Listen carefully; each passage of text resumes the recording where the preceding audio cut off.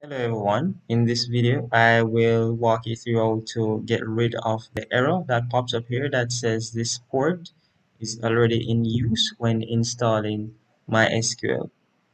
Right? So what I did was to go to, it doesn't really matter which one you go to. So you just start right here, services, right? And this will come up. You would then go to MySQL.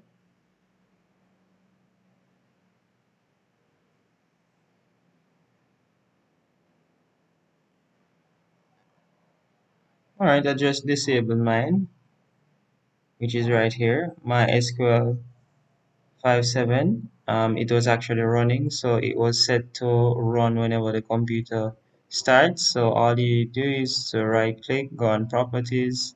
I stopped it and disabled it, and once you do that, you will find that the error that comes here will disappear, and that is how you solve the issue.